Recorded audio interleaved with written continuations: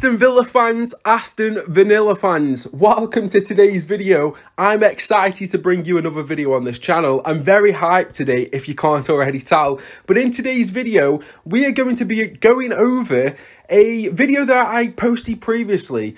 I posted a Let's Talk Aston Villa video whereby I asked you to leave some comments, and I'm going to be replying back to those comments in this video. Guys, if you want to be involved in the next video, leave your comments in the bottom of this one, and again, I'll screenshot them, I'll post them to a video, and I'll be answering them. Guys, the like target of 50 likes this video, please. Let's get straight into it. The first comment comes from Cal Game King.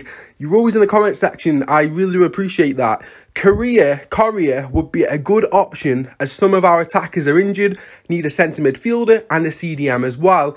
Again, Correa would be absolutely amazing, can play as a striker, can play in the cam position. You do need midfield options, maybe a James Ward-Prowse in there for creativity, and Decore from RC Lens would be absolutely amazing. Getting into the second question from Jacko74, a defender in Mario Hermoso from Atletico Madrid would be a good signing, or a midfielder like Anguissa or Chiek Decore. Again, I just want to reiterate, Hermoso would be incredible for Aston Villa.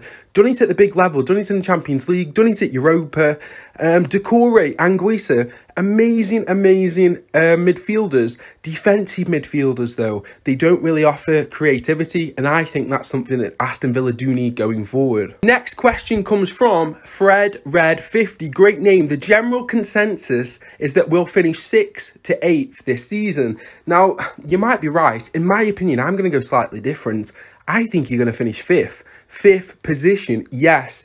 I'm putting it out there. They're going to have an amazing season, Aston Villa. The next question comes from Crip in Nub 1. I can't even say that. Villa can change it up and play any formation, including a 3 at the back. Very right. They can play Konsa, Tyrone Mings and Twanzebe as the 3, with Matty Target and Matty Cash as a left wing back or a right wing back. There's so many formations that Aston Villa can play this season. I think the 4-4-2 formation would be a lot better. John Paul says, who is the best player you think we should sign? In terms of realistic signings, James Ward-Prowse. I do keep saying it, but James Ward-Prowse.